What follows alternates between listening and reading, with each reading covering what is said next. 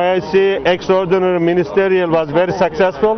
Once again, I would like to thank our brotherly Pakistan for organizing this timely event, and also I would like to thank Pakistan for its facilitation of evacuation first and now humanitarian aid. Pakistan's role in Afghanistan is very, very crucial, and we will continue working with brotherly Pakistan to them. Thank you very much. I'm really glad, pleased and honored to be again in Pakistan and to be present in the 17th extraordinary session of the Foreign Ministers Council of OIC. This meeting is important for two folds. From the timing fold, as it comes in a very dire time and situation for the people of Afghanistan, and secondly from the content, as it showcases all of the collaborative effort of the whole Islamic Ummah to stand shoulder to shoulder with the Afghani people in the very difficult times that they are facing, especially now as winter is entering into force.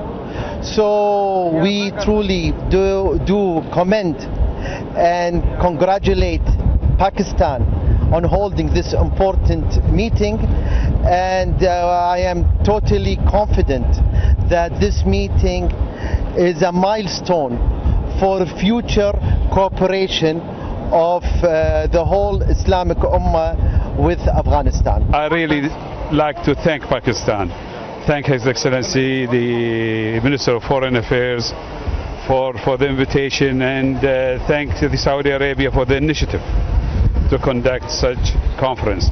Allow me to congratulate His Excellency the Minister of Foreign Affairs and the people of Pakistan for a very successful conference.